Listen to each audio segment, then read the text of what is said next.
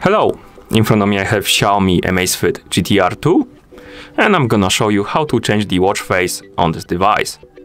First, let's wake up the screen on our watch. To do it, press the upper button, then press and hold on the middle of the screen to open the watch face menu. And here, swipe left and right to scroll through the list of watch faces, like this. Find the one you like and simply tap on it to apply it, like this. You can also edit some of the watch faces. To do it, open the watch face menu again, and some of the watch faces have this icon right here below them. This is the edit icon. Tap on it and we enter the editing mode. And for this watch face we can change the widgets. For example, you can tap on this window right here to select the widget or change it, like that.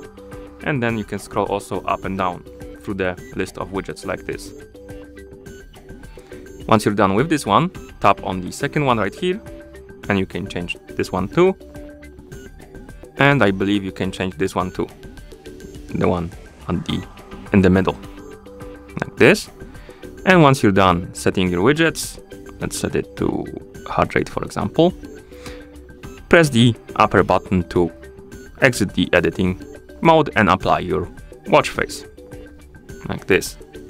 You can also change the watch faces by using the phone app. So let's bring our phone right here.